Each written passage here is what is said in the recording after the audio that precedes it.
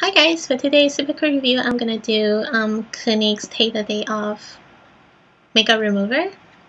You actually cannot see anything. All the words has fall off already because I've been using this for a while, and I actually been using the same exact product for about, I don't know, but a couple years.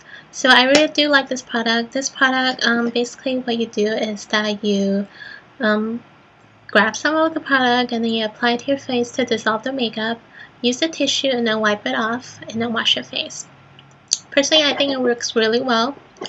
The only thing I don't really like about it is the fact that you have to re-dig your finger into the product and it can be a little bit unsanitary.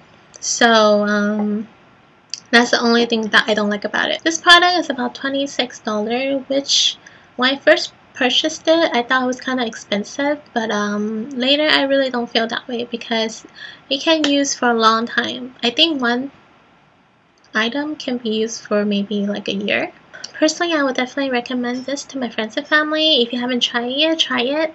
And this is my sincere review with the product I purchased myself. If you like my video, please subscribe to me. Haven't yet and like my video.